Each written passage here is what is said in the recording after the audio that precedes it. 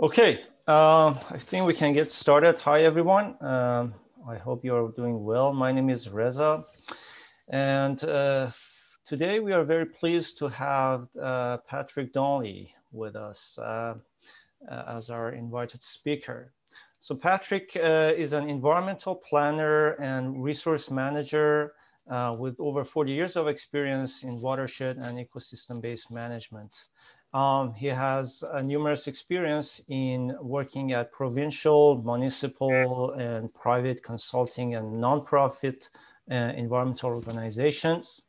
Um, so Patrick has joined the City of London in 2004 as an urban watershed uh, program manager. And he's also the founder and the director of the Lake Huron Coastal Center with over 20 years of environmental work. Um, Patrick holds a master's degree in science focused on hydrology and geomorphology, and he's also a registered professional planner. And his interests include the potential impacts of climate change on water resources, and he's actively involved in this work and developing adaptation strategies. He is involved in community education and promoting environmental stewardship over his entire career. And with that said, again, we are very happy to have Patrick with us. Uh, and with that, Patrick, the stage is yours. Thank you again for accepting this invitation. Great. Thank you very much, Reza. Yes, it's a pleasure to be here with you. This presentation and our conversation with Reza has gone on for probably 6 months or so. Originally, I think I was going to be in person, but here we are in the new world order, and happy to be here. Certainly, the work I'm going to describe to you is the work that we are undertaking at the City of London with regards to climate change. And I'll maybe just take this moment to share the screen. And I will ask Reza just to make sure that you are seeing the correct screen there. Yes, Just yes, we a do. thumbs up. Good. Yeah, super. So the City of London has a long history with the engineering department, engineering faculty at the City of London. So certainly I'm delighted to have the opportunity to speak to a number of you today. We also recognize at the city that with over 40,000 students at Western, you are your own community. And the work that we're doing talking about climate change affects all the communities in London. So certainly Western is a significant one. What I've got for you today is about a dozen slides just to set the scene as to the process of what we're involved in right now. And this is fairly early on with the climate emergency action plan, we're referring to it as. And that dozen slides will give you a quick overview, and then we'll dive down into a little bit more deeper discussion with regards to answering about 6 or 7 questions. Number one is this an emergency? Number two is, what is the urgency? Number three is the impacts on London, what we can do about it, what the city is doing, and then what you can do. Especially what you at Western and the civil and engineering, environmental engineering department. So that's kind of the format, and be happy to answer questions at the end. I'll leave it to Reza to figure out exactly how we do that, whether it's through the chat box or verbally. It might be easier through the chat box, I might suggest, especially if you've got burning questions. And I see heads nodding, so yeah, we'll go that route. So the slide in front of you gives you an idea of the ways that the city is currently releasing information, providing information, and engaging with the public. And with those 4 boxes, I'll just mention on the left-hand side is our Get Involved London site. And that is something that we're actively populating and updating with information, which provides people with an opportunity to provide feedback, complete some surveys that we put up there, and share ideas. The top left, direct consultation, I guess we could say is what I'm doing right now today with the presentation. The top right is a simulator, which is an interesting one. It is not on the website yet, but it will be in the next week or 10 days. And it's basically an opportunity for you to play the role of city council or senior staff and say, what would a climate action plan look like? Where do we need to focus our attention? And it's a very interesting simulator produced by a nonprofit environmental group, which we have accessed, as well as a number of other municipalities are using, just to give people a handle on what's feasible and what will make the difference when we are trying to go to a net zero greenhouse gas emissions by 2050. So that's an interesting tool. I'll just highlight that you may find a lot of interest, especially with your students. And last but not least, education and community discussions. Project Neutral is something I'll mention a little later on when we dive down a little bit deeper. It's an actual tool, again, online for you to calculate your household greenhouse gas emissions. And as many people have said before, you cannot manage anything unless you can measure it. So that actually gives you a measurement tool for your own greenhouse gas emissions. The other ones listed there are different opportunities, which again, we'll talk about. So climate action consists of two items: mitigation, which is reducing our greenhouse gas emissions, and adaptation, which is the adaptation to the extreme weather we're experiencing now, as well as what's projected into the future. So our city council in December of 2019 set a new goal for greenhouse gas to get net zero by 2050. And that's a very audacious goal, but it's also one that is very much required. And you'll hear federal governments talking about those types of goals as well. So where are we with our greenhouse gas emissions? And again, this is in the mitigation side of it, trying to reduce the future impacts of climate change. We are around 15% below 1990 levels of greenhouse gas. And that 1990 level is the benchmark we use in calculating greenhouse gas emissions. The other thing I'll just point out here is the City of London has done a very good job in actually measuring greenhouse gas emissions. So we've got a number of years of data already in the analysis that we can use for making those types of assumptions. And so those that mark has been met. You'll see we are looking at 37% decrease in greenhouse gas emissions below the 1990 level by the year 2030. And that's, again, a fairly aggressive but necessary step for us to get to net zero by 2050.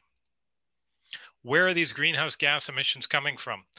This is basically a cross-section of the different sectors, and you'll see that personal vehicles in black is by far the largest contribution of greenhouse gases. This is using 2019 data. However, that and the second bar, which is the green one, which is the housing energy for heating and energy used for cooling, are by far the two largest greenhouse gas emissions in the City of London. So when you look at the different sectors, the very small one is municipal operations, which obviously the city has a direct control over. The other one that we have direct control over is methane from landfills. And the rest of them are really our community, our businesses, our institutions. You'll see in the red category, educational hospitals. These are things that the city where I work has an indirect influence over. So very much this is a plan for the entire community, and with the requirement that we need participation from everyone. When we get down to the household level, you can see that 50% or just under 50% is from vehicle gasoline use. So that plus the bar on the graph on the right with the blue section being 31% natural gas home heating, there's 80% of your household greenhouse gas emissions are from the vehicle you use and from the way that you heat and cool your house. So again, significant when we talk about the average London home emits about 10.5 tons per year. So there's a focus that we have to address in our action plan. So on the adaptation side, why are we doing this? Well, here's an example. For London, using the criteria of very hot days, so days over 30 degrees. If we continue on as we are right now and not making energy conservation and greenhouse gas emissions a priority, we are looking at increasing the number of hot days from our existing about a week and a half of hot days, 12 days, into the future being almost 2 months of hot days, which is over 30-degree days. Significant warming, if you want to call it that.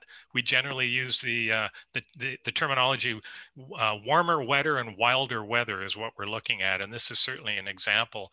If we are doing business as usual with regards to our greenhouse gas emissions, this is what our future looks like. So this is something that we have to obviously keep in mind.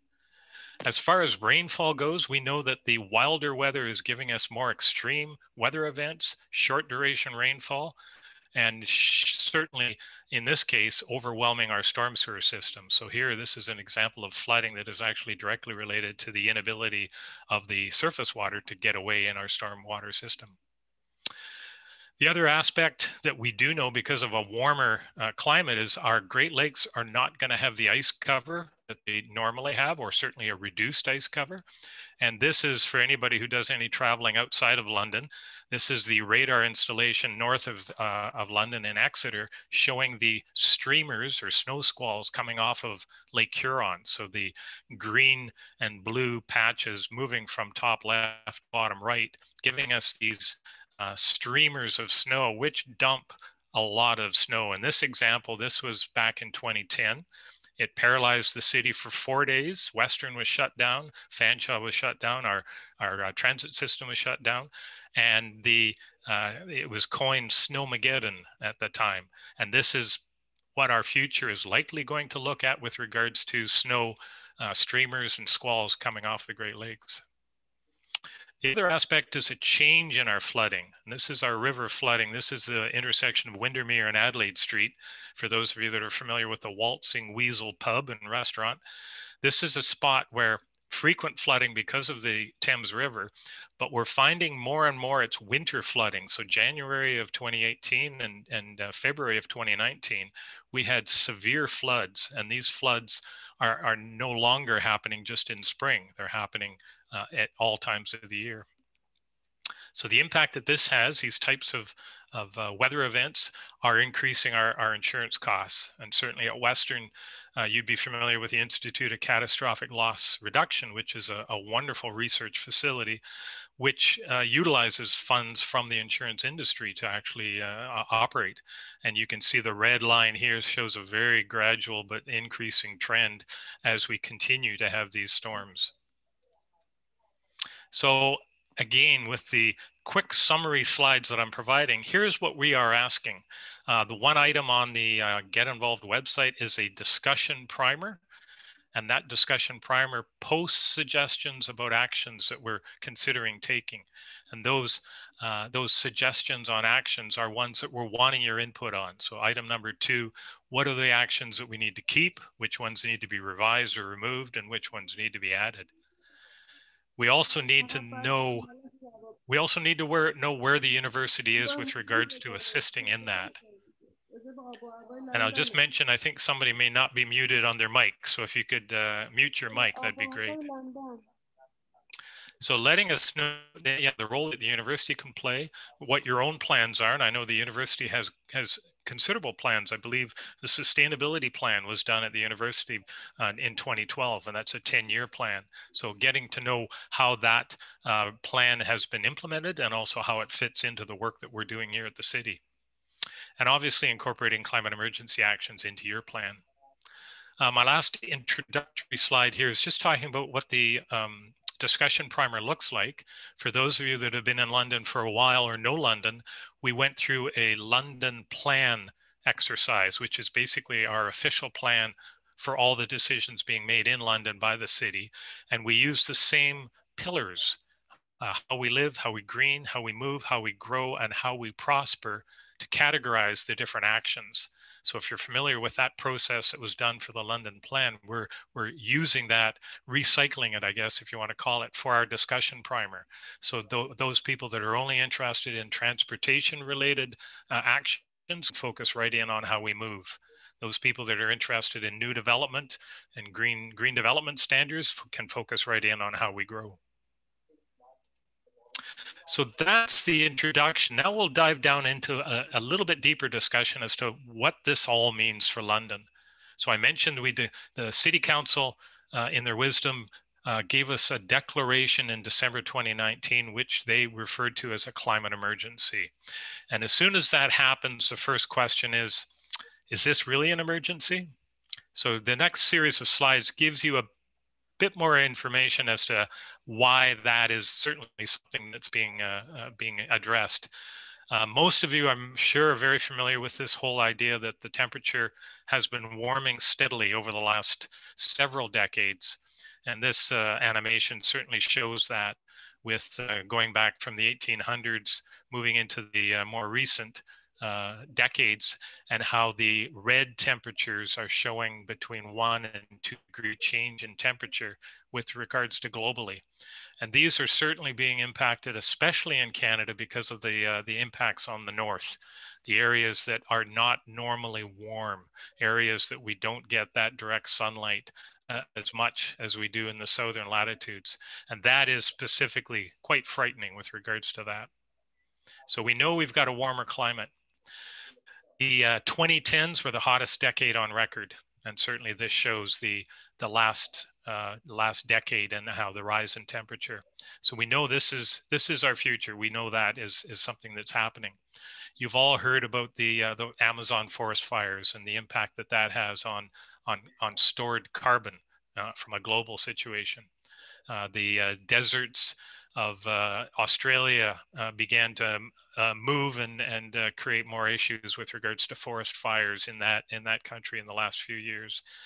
The smoke from those events were found to circle the Earth and the globe, and those impacts certainly impacted weather in other parts of the country.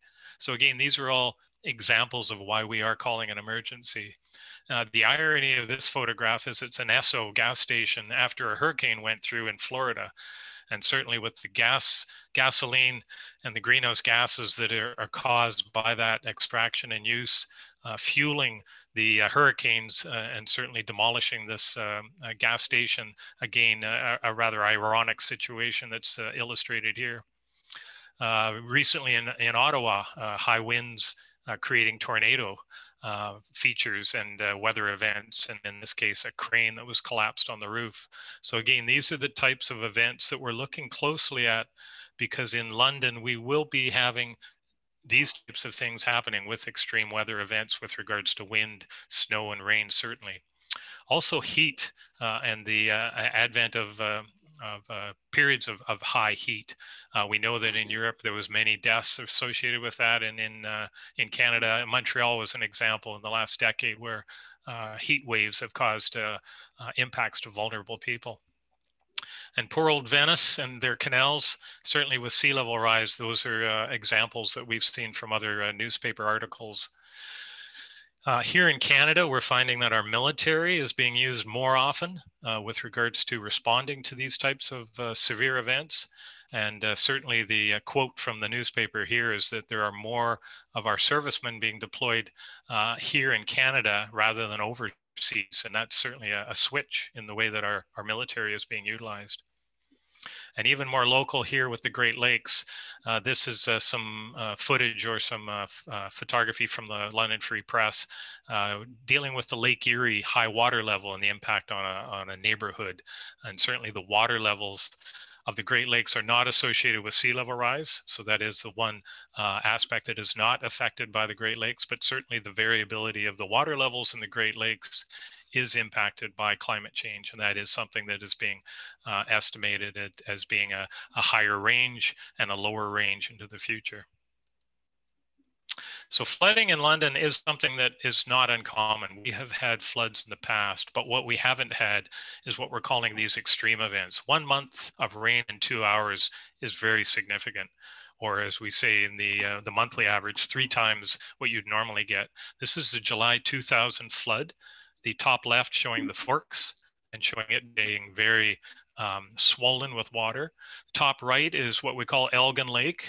Those of you that know the Elgin residents at Western, the parking lot in behind is in the floodplain and does have flooding events occurring, which creates issues obviously for cars trying to get in and out of those parking lots. Bottom left is Fanshawe Dam during the July 2000 flood.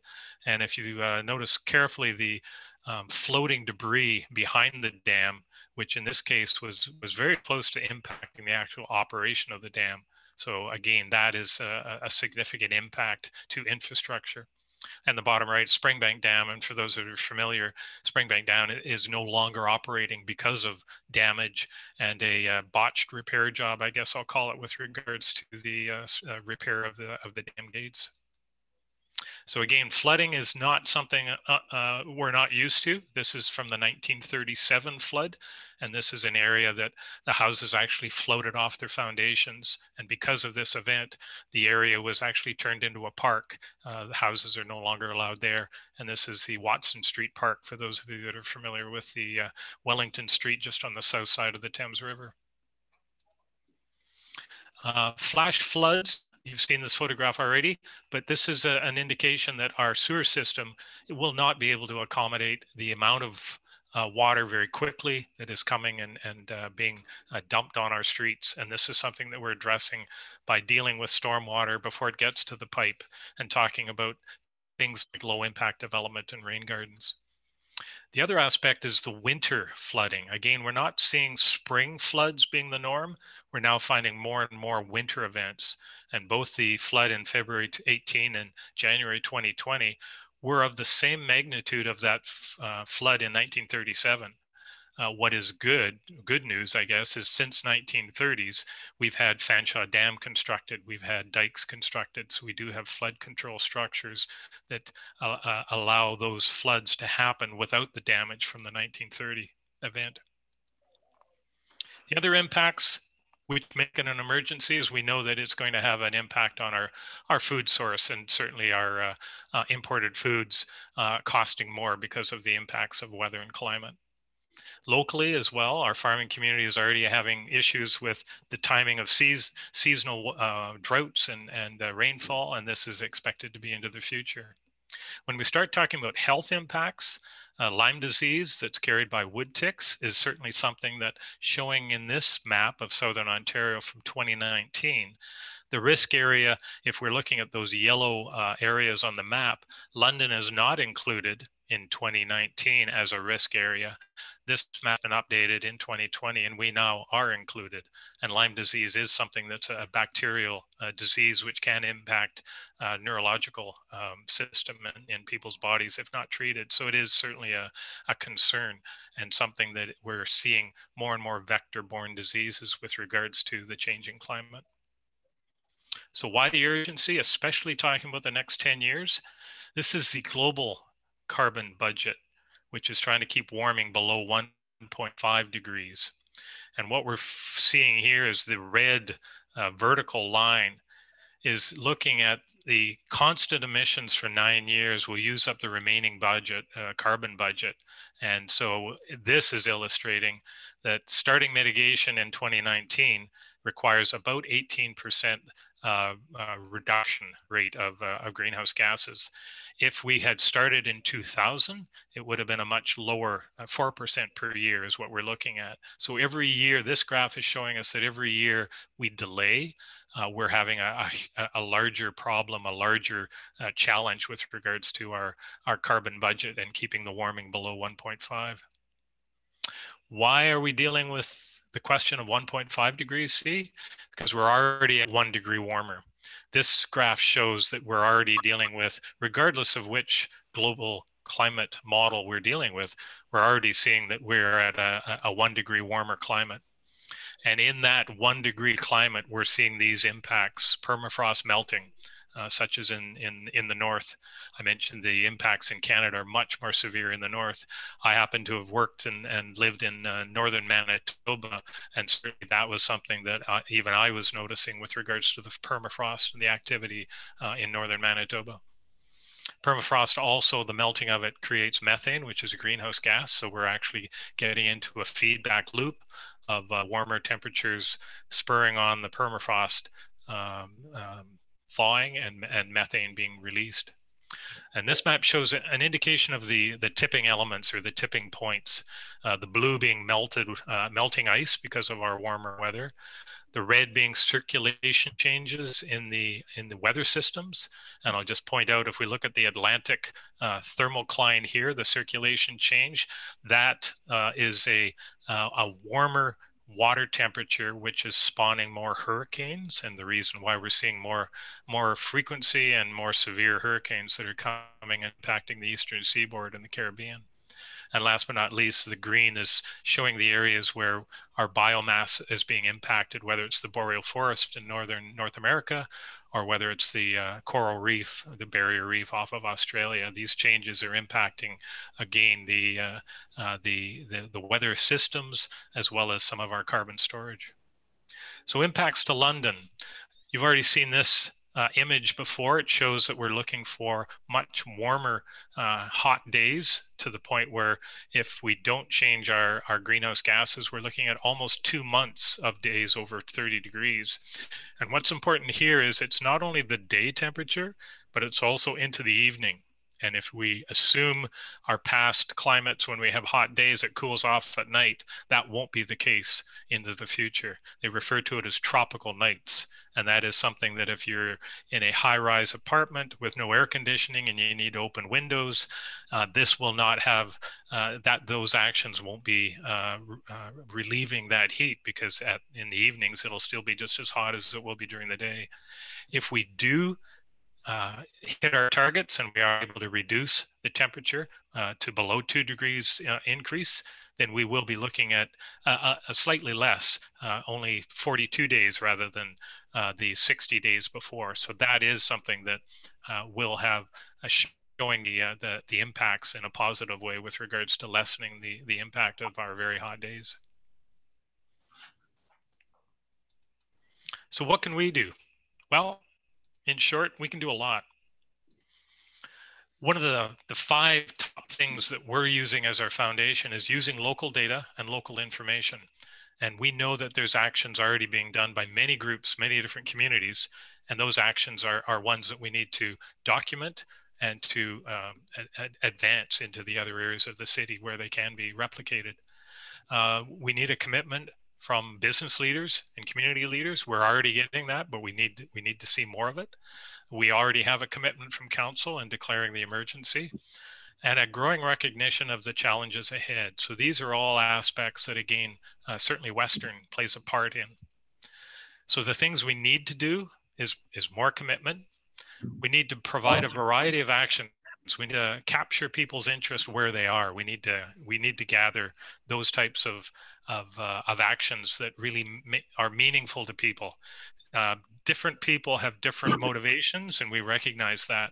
It isn't just because it's an environmental issue, but it's also looking at their values, and these are things that we're very much exploring and making sure that we utilize to get the most impact that we can. Planning now to reduce disruption later. The estimates are that every dollar spent on adaptation today will reduce or avoid between $4 and $6 into the future. So it is definitely something that will pay in the long term.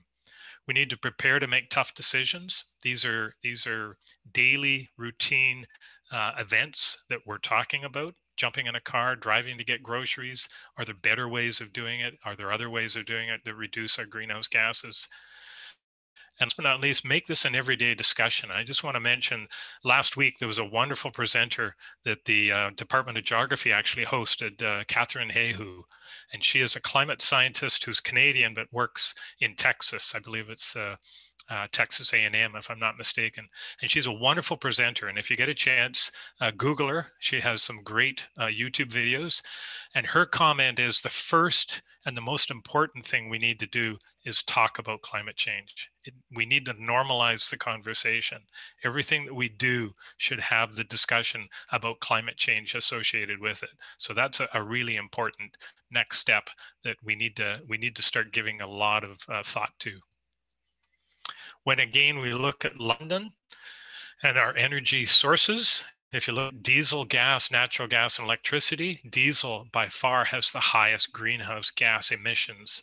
Thankfully, if you look at the bottom, the blue area, it's only 10% of the energy in London that is being used in diesel as a use. By far the largest, 48% of our energy comes from natural gas, which is a lesser greenhouse gas emitter, and 33% comes from gasoline. So these are numbers that give us an indication of where we need to focus attention. Obviously, if we all drove electric vehicles, we would be eliminating much of the greenhouse gas, not total, but much of it. And these are certainly high aspirations, but we know that's not feasible. And I mentioned the e-democracy tool at the very beginning. These are the types of discussions and decisions that are part of that tool. So again, I encourage you to check that tool out once we do have it on our website, which will be in the next a week to 10 days. So reducing energy costs actually is a benefit to our economy. And this graph shows that the amount spent on energy in 2018 was 1.6 billion. And in 2018, we were actually able to avoid spending $160 million because of energy conservation measures. And if you think of the energy that we're using, none of it is created in London. Natural gas is not created in London. Oil is not created in London. So we don't have jobs associated with those energies. So when we spend money on energy, that money is going outside the City of London. So when we save $160 million because of energy conservation measures, that money can be applied in London to our own local economy. So a very, very important factor when we start talking about the economics of energy conservation. And so whereabouts are we on the greenhouse gas reduction? Well, in 2014, we met the targets of 6% below 1990 levels. And if we look at the green dash line, those are our target lines and circles. If we look at the red line, that's the actual emissions. And the dashed red line is a 3-year rolling average. And what you'll see with that red line is it's going up and down pretty dramatically. That is related to weather. So if we have a really cold winter, we're using more energy to heat our homes. If we have a really hot summer, we're using more energy to cool, air condition our homes. So that is directly related to the weather patterns. So the dashed red line gives a little bit more of a gradual trend line and a little easier to see where things are going. But this shows so far, 2014, we were actually able to meet primarily because of Ontario's decision to close coal-fired plants. So our energy became much cleaner. By 2020, we are in the vicinity right now. We're analyzing the data from 2019, but we are in that area of 15% below 1990 levels. So one can say we are on track or very close to it, which is good news. But again, looking into the future and trying to get to net zero by 2050, we need to be 37% lower than 1990 levels by 2030. And that's a 21% decrease of what we're doing right now. So these are dramatic changes that we need to start making. And again, the question is, how do we do that? What's the best way to do it in order to get to 2050 and that net zero goal that we are aiming at with regards to how we do that? And certainly, as in the green box illustrates here, we have to plant more trees. There has to be more green infrastructure. We have to consider that as part of our go forward. And also we need to start looking at engineered solutions. And obviously that should be an interest to the Western community and certainly the engineering faculty. And we look forward to the discussions about that with you. So again, just to revisit a couple of things, I'd already showed a graph illustration that showed how cars and houses are by far the biggest greenhouse gas emissions in London. We also have this grouping of fleet vehicles, commercial buildings, and industrial buildings, which is a significant chunk, but not as big as our personal vehicle use and our housing use. So certainly these are areas where we will be focusing our attention with regards to our climate emergency action plan. So what is the city doing? And by city, I mean capital C, the people that I work for, our mayor and council, as opposed to the small c, which is the entire community. We are looking at land use planning. And this comes back to our planning document, the London Plan. We realize that if we look at, this is the City of London boundary, for those of you that aren't familiar with this irregular shaped gray mass. And what we've done is we've looked at the suburbs and identified where gas energy use is the highest, red being the highest use, and blue being the lowest use. And if my cursor is sort of showing you the downtown area, which is right smack in the middle of this colored area, you'll see that our suburbs obviously is where the most energy is being used because of vehicle travel. People need to jump in their car to get downtown, to get to the library, to do whatever work related or otherwise. So this is not rocket science. We realize that suburbs are the ones that are creating a lot more greenhouse gases. So land use planning is definitely a factor in the move forward. Transportation is the other factor, very significant one. Rapid transit, or what's now being referred to as higher order transit. These are the ways that we can influence the way people travel. Making sure that we have bicycle infrastructure, which matches the desire or even exceeds the desire. We are now looking at bike share programs. We are looking at scooter share programs. And I realize Western has a bike share program already. These are the types of things that, again, we are wanting to marry the efforts of our different communities, including Western, with regards to our own. Community improvements, pervious paving like the left showing down Dundas Street to reduce the amount of surface runoff to ease our storm sewers a little bit more.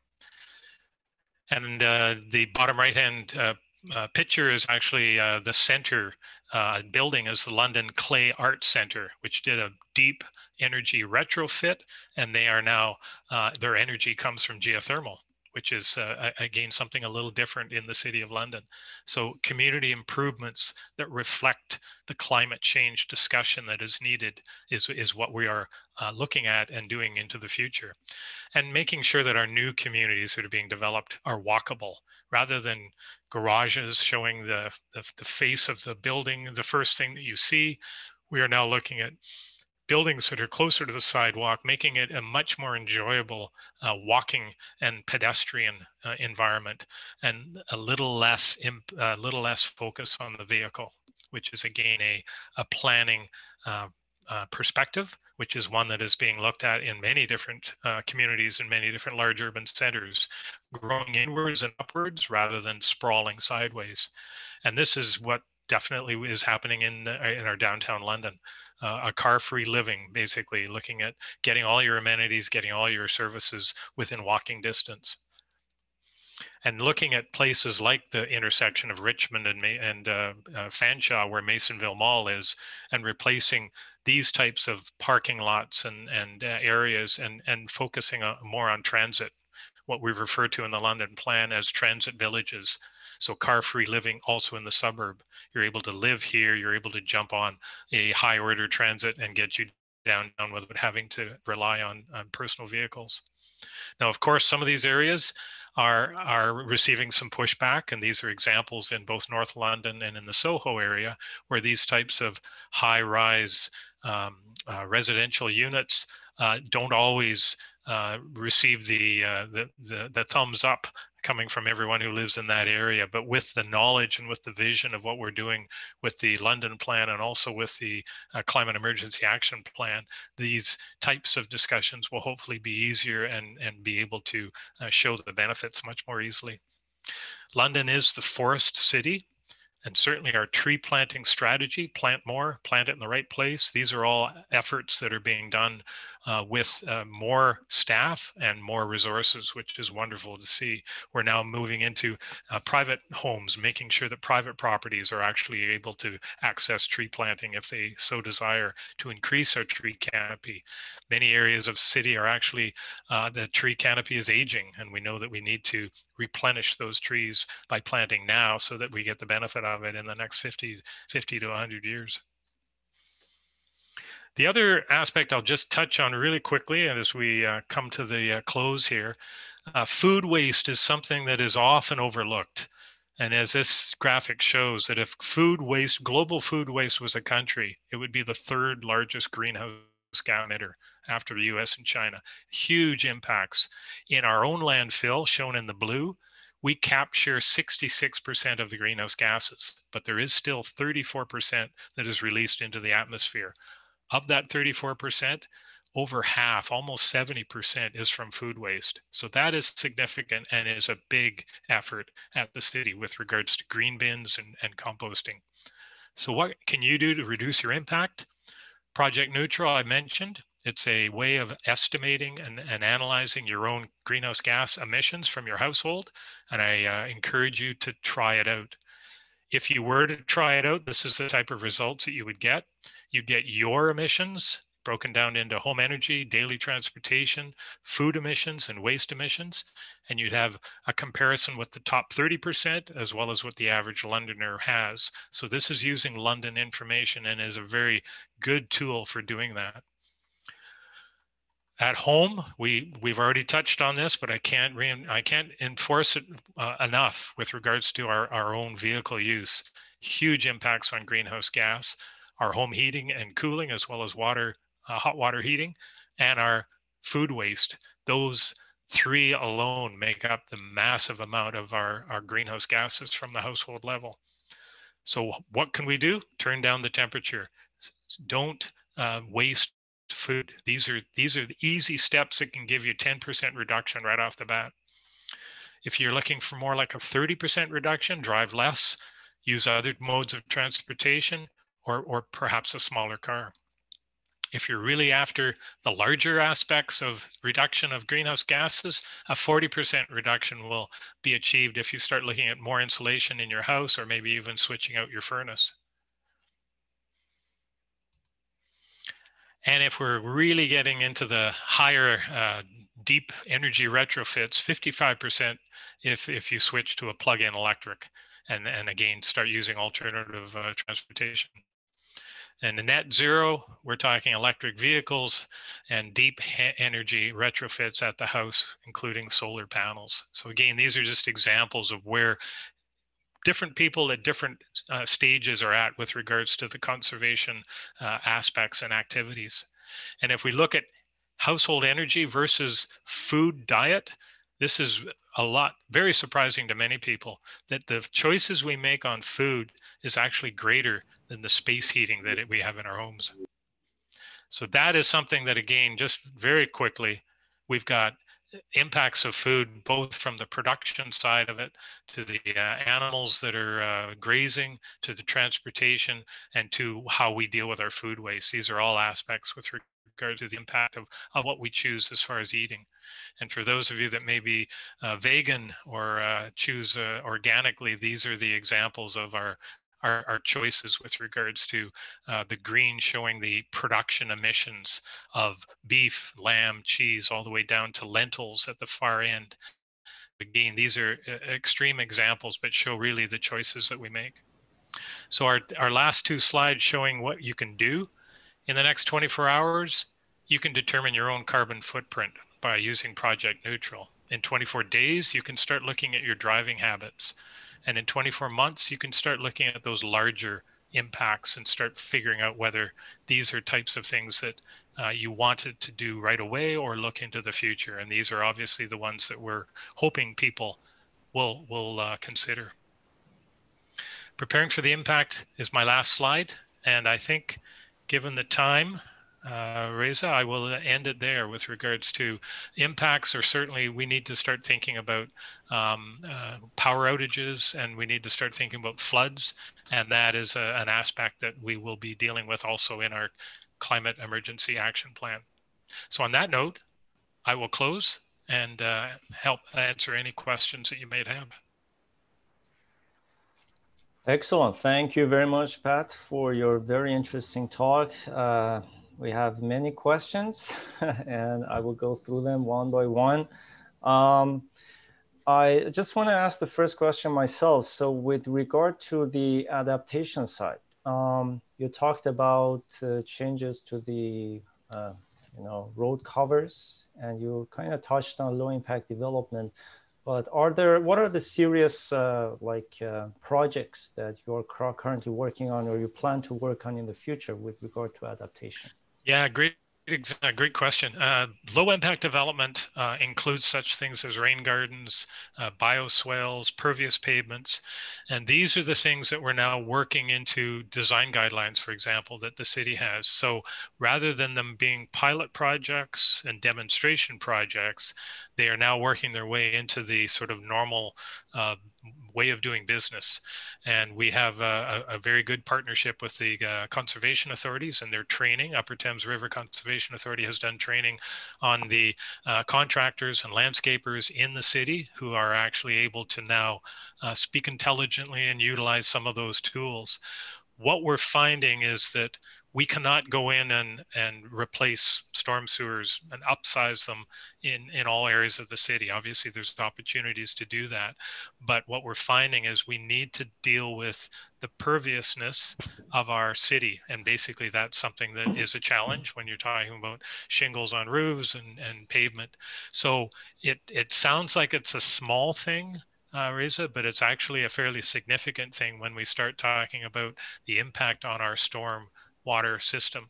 And certainly the work that's being done in the Dingman watershed, there's a wetland that was constructed from a farm field, basically, and it is one that has flood prevention for the Lambeth area. It has the ability to store carbon, and it's actually providing habitat for many different types of wildlife, including some blue-winged teal is a bird that is nesting in the area and has attracted quite a bit of attention from the Canadian Wildlife Service folks. So those are the stormwater related. We're also looking at, of course, our dikes and dams. Conservation Authority is having to analyze or review how the dams are operated when we start talking about different seasonal impacts of flooding. I mentioned winter flooding, and those are types of things that usually in the fall, there's a drawdown of the dams, and that's something that is a practice that has been basically analyzed for the last many decades. The conservation authorities across the province are starting to look more carefully at the practice and whether that gets us in good shape for the next flood or not. Dikes are something that we're also taking a closer look at, just because some of the dikes, like West London Dike, is being increased in height, but it doesn't matter what height we actually put things to. We know that there's still that percentage chance of it being overtopped. So we need to look at other quick remedial ways that we can boost some of the dikes. And that's actually one of the projects in the city studio, which we've provided the engineering department with a proposal for. So these are the types of things that we are definitely looking at. But London is a river city. We have 43 kilometers of Thames River, and we've got 85 kilometers of open creeks and ditches. So we do know that the water management will continue to be a challenge for us into the future, and one that we're closely looking at and looking at ways of improving our management of it. Excellent. Thank you very much. All right, a question from Rafat. What if all vehicles were Tesla? The greenhouse gas will be reduced highly. This should be a new law in the future. All vehicles should be environment friendly. Yeah, I'll be happy if you give me the money to buy Tesla. Yeah, I think there's pickup trucks now too that are electric. And a great question, and one we do frequently get. The City of London has no control over what vehicle you buy. What we look to is upper levels of government. Our provincial government, prior to the Conservatives, did have I think it was $14,000, if I'm not mistaken, or is a considerable amount to reduce the price of an electric vehicle. That incentive was removed with the Conservative government, and certainly is something that makes a huge difference. So yeah, as Reza has already mentioned, we don't have money laying around to incentivize that, but upper levels of government do have the ability to do that, and that is something that we part of our climate emergency action plan, we do have recommendations for upper levels of government with regards to how they can help us. And we are taking every opportunity we can to make sure that they know that through many different programs. Mm-hmm. Great, thanks.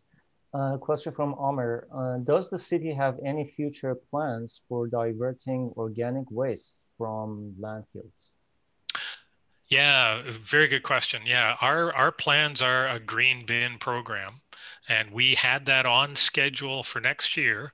And I believe the latest information is because of the COVID pandemic, we've had to delay that for another year.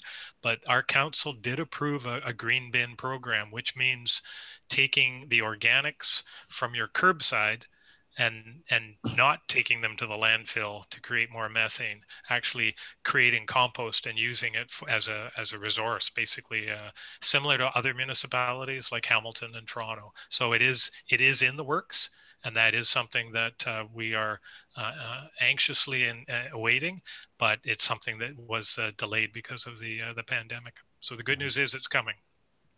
Excellent, thanks. Question from Tarin. Does London have any plans to improve the cycling networks, specifically during winter months? Often sidewalks and more often bike lanes are not plowed or maintained during the winter, making alternative commuting during winter months challenging. Yeah, great question, and very much appreciate that question.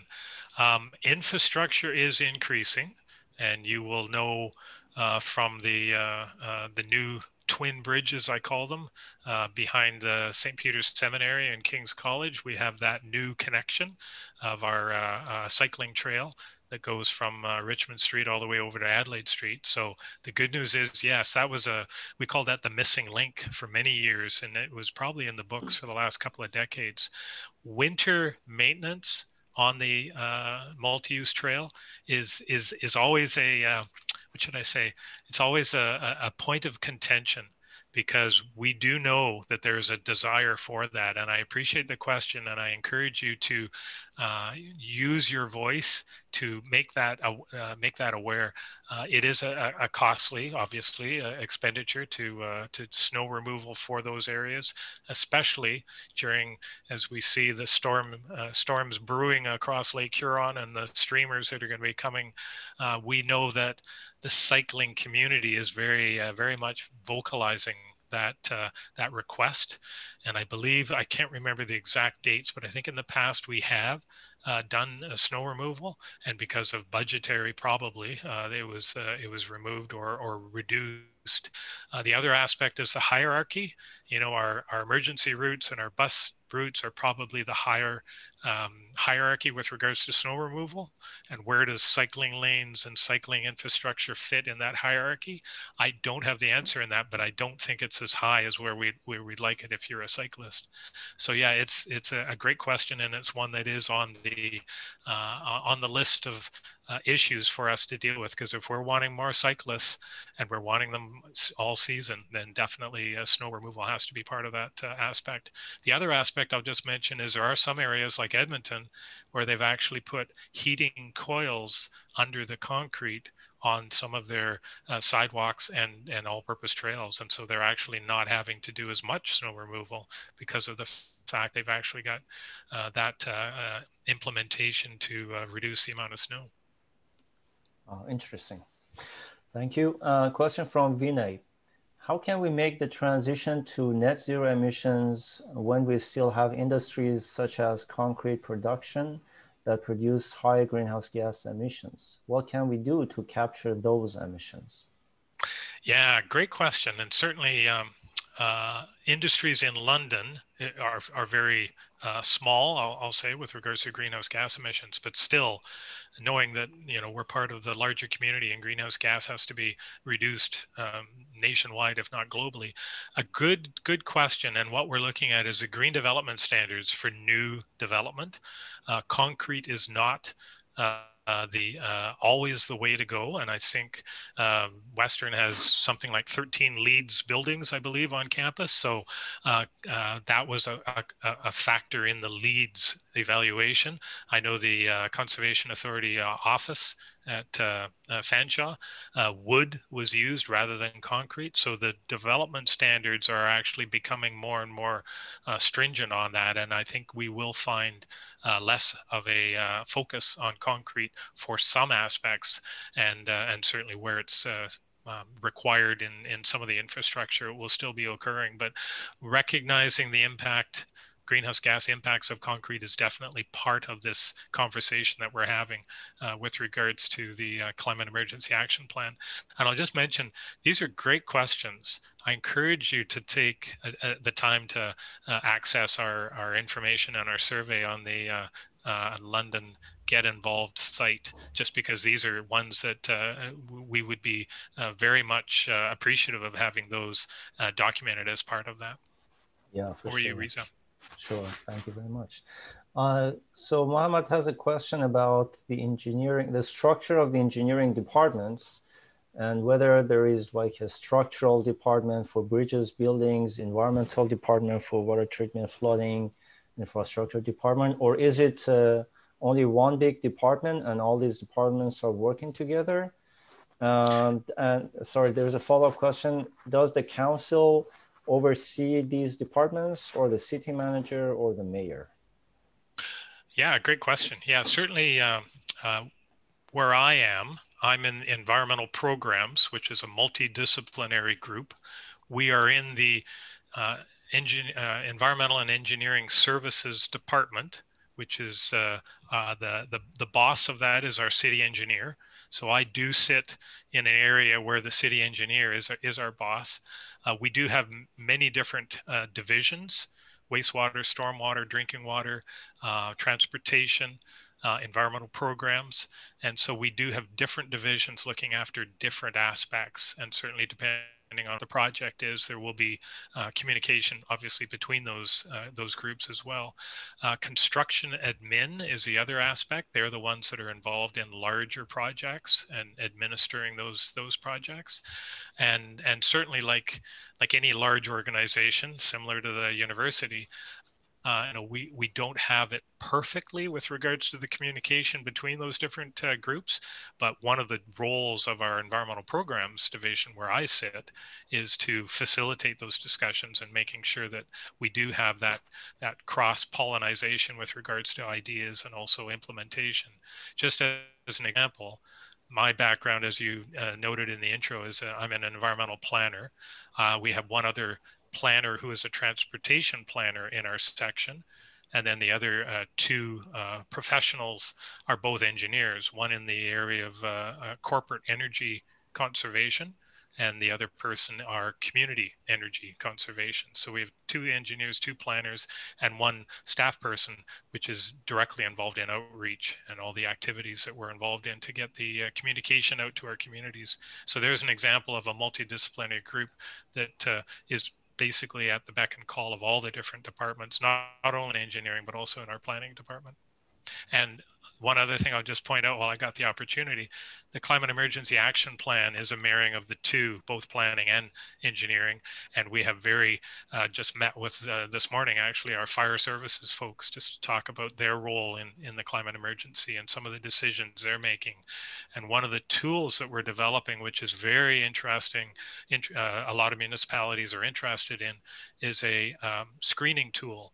So all projects that the city is undertaking will have to go through an analysis, very, very brief and cursory, but what are the impacts, greenhouse gas impacts, and what are the adaptation impacts? And that's a screening tool that council asked us to put together so that we have that moving forward with all the projects into the future. So it's a very effective way of making sure that the climate discussion, I think I mentioned earlier, that is something that will be part of all the decision making, certainly the major decision making, and incorporating it into our framework.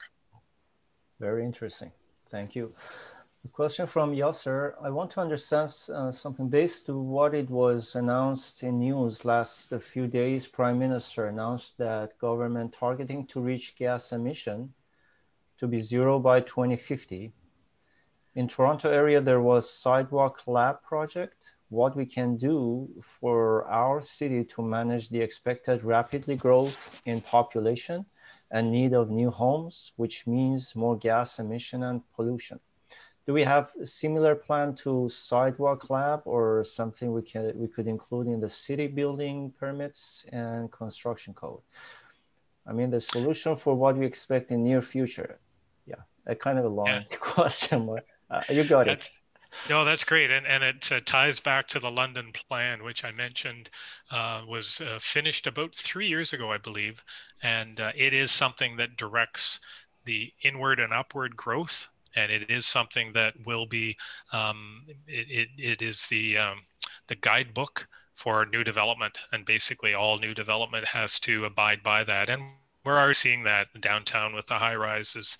We're already seeing it in the Masonville area. You know, there's quite a bit of new construction going on the west side of Richmond, up near the intersection. Again, this is all part of the transit village idea. So we're creating nodes, 4 nodes in the city, which we're intensifying development so that people living there have easy access to higher order transit so that we're not relying on vehicle use, making our city much more diverse with regards to active transportation, being it cycling, being it carpooling, and also looking at our transit system and making sure that it is as efficient as possible where people need to go. And obviously that includes our industrial area, the bus route out to the Conservation Authority, which has a brand new intersection with lights if you haven't been out there. So these are all the changes that are part of this London plan.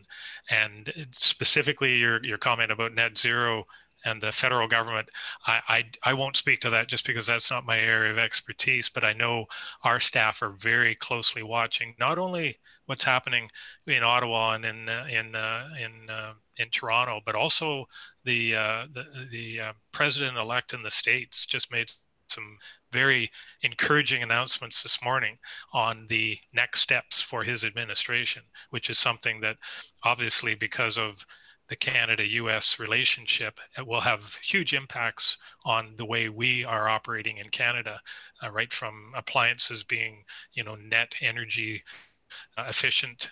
That's not the right term, but you know what I mean. And even further oil exploration in the north. These are all very important decisions that will positively impact Canada. So, yeah, we're very much aware of and watching closely what the different decisions are being made at the upper levels of government. So I know I didn't answer your question directly, but I think hopefully you can see where I'm going with land use planning. Green development strategy is something that is being part of this climate emergency action plan. So we will have more and more in our policies for new development to be checking the box with regards to green aspects, low GHG, and also adapting for the changing climate. So those aspects will be embedded in the green development standards, which are coming into the future. Thank you very much, Pat, and thank you all. Unfortunately, we don't have more time to continue. There's a couple of more questions left. So I really hope that we will have you again, Pat, in the near future to give another talk related to your current and future projects and hopefully answer more questions. Thank you again very much. It was really an interesting talk and we enjoyed that very much. Thank you. Good stuff. Thanks. Yeah, thanks very much. Thank you, everyone, and have a great day. We'll see you next week.